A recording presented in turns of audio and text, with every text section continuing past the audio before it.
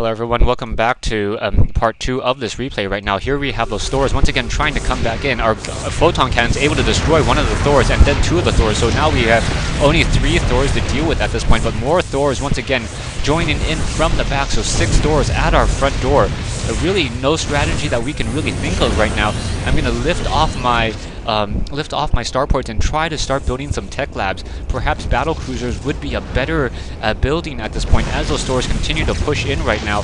Here, I start to use orbital commands, and I'm going to start calling mules over here so that I can just hoard up a lot of minerals right now. I'm sitting on 6,000 minerals, but really nothing that I can produce that can really counter any of these units. So here comes those Thors dealing a lot of damage towards these units.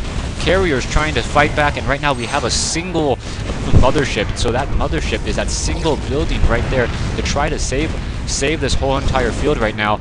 The Thor still fighting back. There's a couple low hit point Thors, but not much that we can really do right now. We have an army of Vikings now coming in, and an army of Marines from ColdSteam. So ColdSteam just pretty much producing a very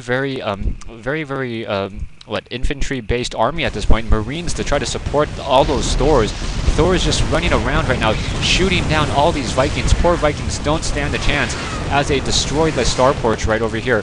I have a single battlecruiser that I'm producing, and now I think, okay, I'm just going to start building mass starports over here while I still have my factory in order to get as much as I can. I'm calling down mules over here in order to harvest as many minerals as I can. So 1 mule on every single mineral patch. Just trying to mine. If I can mine out this location, I should be able to build up a large enough army right now. There we had the mothership trying to cast that vortex right over there, but still not really working, and not much that can really be done at this point. I'm still trying to figure out what the necessary strategy is going to be. He loses his mothership, so he's building another mothership over here while he still has that Stargate. Or while he still has that fleet beacon. On the other hand, there's Marines now coming in, and I don't even have the Hellions to really counter this anymore. I have a single battle cruiser overhead trying to fight back. I'm gonna try to get some SCVs over to repair that, but that poor battle cruiser loses to a swarm of Marines over in that position. I am upgrading the level. I'm upgrading the level 3 weapons upgrade right now on the ships right now in order to deal more damage. So my battle cruisers, when they come out, it's gonna hurt right now. And pretty much at this point, Enrix and I thinking, all right, okay, we're pretty much thinking that we lost the game right now. There's 11 Thors walking around in our base. They definitely have map control. They definitely have just more things. But you know what? I try to calm my partner down, like, okay, no worries yet. And I try to tell them, you know what? I have a plan. I really don't, but I'm like, yeah, I have a plan right now. So here I am with 5 starports building an army of battlecruisers, and I'm not quite sure how I'm going to use these battlecruisers, as battlecruisers are going to be taken down so easily by these Thors that with that 48 damage and 10 range right now. Am I going to be calling any more mules down? No, not calling any more mules down. I should have called it out over here. But pretty much, with these mules, I have mined out this expansion already, and all I'm pretty much is getting gas at this point. But I am sitting at 9,000 minerals, so I really don't need any more right now. We have a mothership coming in from Enrix. So Enrix, with that mothership, is going to try to win this game, and we're going to just try to win with everything that we have right now. So 24 probes. My army is 20 SCVs, 2 mules, 1 void ray, 1 mothership. Let's look at the army counts right now. My army is at 52. My partners is at 33 against 112 and 50. But here comes those battlecruisers. So those battlecruisers now coming in.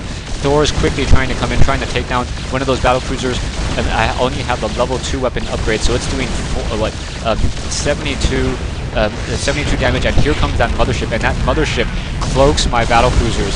And with that cloaked battlecruiser, I am able to just start fighting back. A nice vortex canceling out half of those Thors and continuing to just destroy those Thors right now. That Thor trying to take down that mothership, but that mothership is at 398 hit points still at this point in the game right now.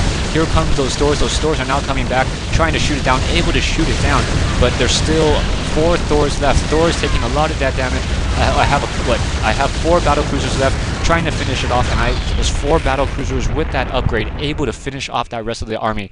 So destroying most of that army right there, and I'm producing even more battle cruisers. So trying to get more battle cruisers, and just telling my partner to get another mothership, get another mothership. Unfortunately, we do not have a fleet beacon at this point, and we definitely know that we need that mothership in order to even have a fighting chance right now. So Enrix telling me he has no fleet beacon whatsoever, trying to get going all the way back to cybernetics core. So he's going to need a cybernetics core, then his Stargate, then his fleet beacon in order to even produce this mothership, which takes 120 time. So I think it's either 1 minute or 2. My army of 4 battleships completely healed back up by all of my SCVs. And now there's a group of SCVs with that auto repair right there, and I'm going to use those SCVs, getting more battle cruisers. Currently, I'm getting 4 more, and then have 4 more in queue, down to 925 gas right now. Moving out a couple of zealots. I'm going to go ahead and speed up this replay once again up to 3 speed right now, heading back over into this position, hoping that perhaps I can do something with my game right now. I have the ATA laser battery upgrade completed, and I do in fact have that upgrade. Here comes those Thors. Thor is able to fight back. I Yamato cannon 3 times with every single, or 4 times with every single one of my battle cruisers in order to try to take down this command center. But unfortunately, he is able to just start healing it back up with all of his SCVs right now. So Thor is once again getting in position to try to fight back right now. All I have are battle cruisers. Going to bring over some SCVs and once again start repairing these battle cruisers to try to get them back up to fleet readiness right now. More battle cruisers joining in on that fight. 1, 2, 3, 4 battle cruisers, and I'm still getting more queued up, trying to get as much supply as I can, sitting on 92 over 99 food at this point in the game. And my opponents are sitting at 94 and 66, so everything's pretty even at this point, even though we're only sitting on two bases right now. So 2 bases is it right now. Still don't have a fleet beacon. I think he's now warping in that Stargate. I think he's warping in that Stargate. Yeah, Stargate right over here, and then going to be getting that fleet beacon in just a second. So I have 8 or 7 battle cruisers in position, trying to fight it out right now. So here comes another army of Thors. 9 Thors trying to come in and try to fight this out. I'm going to be forced to pull back my units once again. Luckily, my units do in fact have 3 armor, so it's able to absorb some of that damage from those javelin missiles, taking only 40 damage as opposed to 52. Now here comes those Void Rays trying to finish off the rest of this fight right here. Battle cruisers wanting to come in, trying to deal damage, trying to make sure that they cannot take out any more units. Thor is continuing to shoot right there, and now the Thors, we have a Void Rays and a couple Stalkers sacrificing themselves in order for my battle cruisers to really be able to make it back into the base. I'm going to bring over more SCVs to once again start repairing. I'm very, very low on gas, and I have more battle cruisers sitting in my base. So taking a look at the unit overlay, I'm currently sitting on 12 battle cruisers. So in the old StarCraft days, 1 full control unit. But here comes those Thors once again. Those Thors trying to fight back, trying to take down those cannons. And on the other hand, we have a couple of Marines and some Zealots trying to come in. And here comes the Thors once again, or the battle cruisers once again. Battle cruisers starting to just shoot down, able to take down one of those battle cruisers, taking down another. Those Marines not dealing too much damage, as those Marines are only doing 6 damage per shot. 1 battle cruiser taken down, but I still have 11 battle cruisers as I continue this fight. Siege tanks on the low ground, but quickly going to get taken down. More battle cruisers coming in, and more Thors coming in to try to counter that, trying to move that low hit point battle cruiser back out there. I have 1 low hit point battle cruiser, and it gets taken out once again. So I'm going to continue to try to push, take down that siege tank, and now take down this 1 orbital command station right here. Orbital command station getting destroyed, and now taking down the rest of this another refinery right now, sitting at 13 battle cruisers. And once again, my base getting attacked by a single Reaper. There were some units in here earlier, that's why the battle cruisers are sitting back here, and now taking down a single Reaper against, and here's this fleet of battle cruisers just up in the air.